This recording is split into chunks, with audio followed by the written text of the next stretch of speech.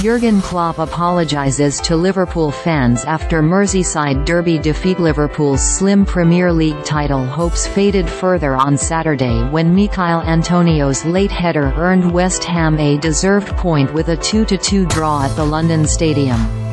Liverpool, reeling from a 2-0 defeat at Everton in the Merseyside derby on Wednesday, again conceded first when Jarrod Bowen nodded home shortly before half-time, his 20th goal of the season in his 200th game for the Hammers.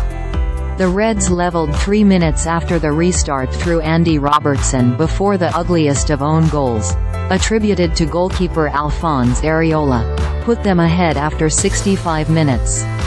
But Antonio ensured the hosts took something from the game when he met Bowen's cross with a powerful header in the 77th minute.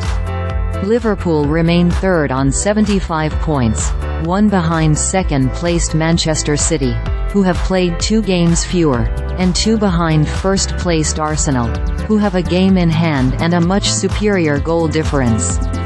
West Ham stay 8th on 49 points. 17142259554. Liverpool drop more points in title race as Jurgen Klopp's farewell threatens to turn sour. Jurgen Klopp's long Liverpool farewell is in danger of turning sour after a touchline row with Mohamed Salah during a 2-2 draw at West Ham, which hammered another dent into their fading title hopes.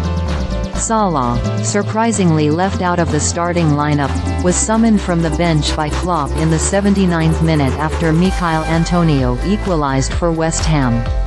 The Egypt striker had a heated exchange with his manager, with fellow substitute Darwin Nunez eventually stepping in to placate his teammate.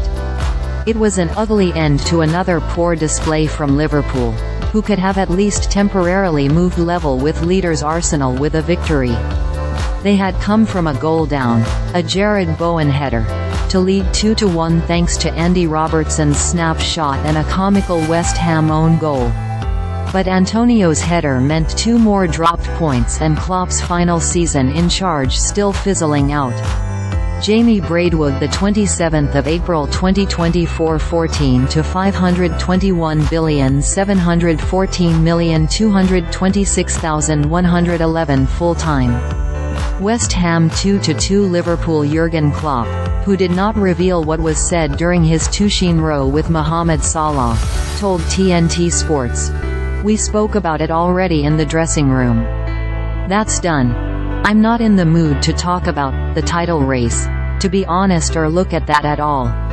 We had to win here, we knew that, and we didn't, and now we have a little bit more time between now and the next game.